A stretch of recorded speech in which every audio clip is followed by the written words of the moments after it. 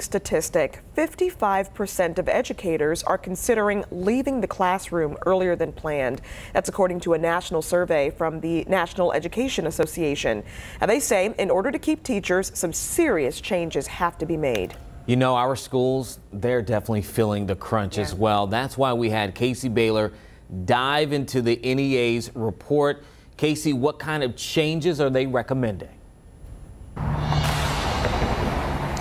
Well, Eugene, as you mentioned, they're trying to address what they're calling the evaporating pool of educators across the country. And here they are doing that in this 45-page report, hoping to address those solutions or issues, I should say, with research-based solutions. Now, within this report includes solutions like competitive pay and benefits, student debt forgiveness, increased funding, and better working conditions through collective bargaining. The NEA says failing to address the shortage in a meaningful way has led to negative effects on students. Educators in our area say changes must be made to make a more attractive and competitive career path.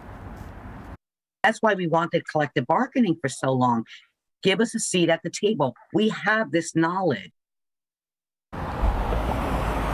And the report also says about 360,000 fewer people nationwide have or are working in public education before the pandemic. Now, if this growth rate stays the same, we won't return back to those pre-pandemic employee numbers for another 10 years. We're live in Virginia Beach. I'm Casey Baylor for 13 News Now.